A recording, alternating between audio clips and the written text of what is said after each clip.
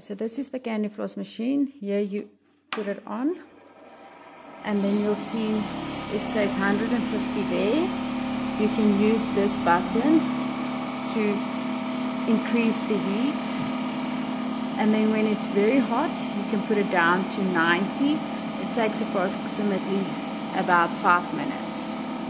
Here you'll see it's starting to spin when you put it on, and it's making heat, and then you need to wait until it's hot enough and it starts to make. Okay, so you need to first put in candy floss into the middle here before you put it on. When you've added it, then you can put it on and make sure it's done then at about 150 degrees on that first part that we've put on. Alright, so then you have to wait about 5 minutes until the candy floss gets a bit hotter.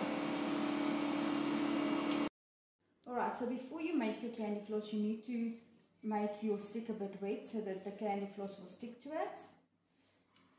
And then you can put the machine on, and then you can start making your candy floss.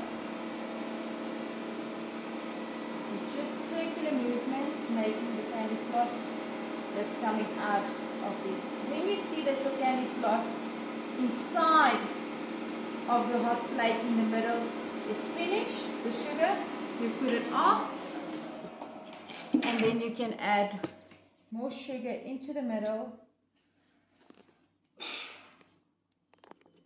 and just make sure that the sugar doesn't burn, because it will burn as soon as there's no enough sugar left. Then you can put it on again, the heat will stay there, and then you just wait for the sugar to come out.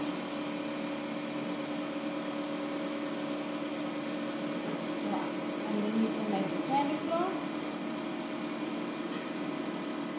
And you're just waiting for it to get a bit hotter. You can even pull it up, move it up a bit, the heat, if it's not thick enough.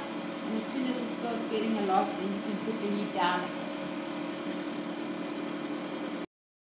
Okay, so if you want to take out the sugar that's in there because you want to have another color, then you can pour in a little bit of water,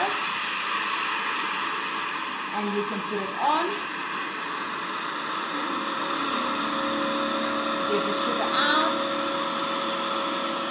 It will spin out all the remaining sugar that is in there, and then you can put it off, and then you can add in your another color that you need.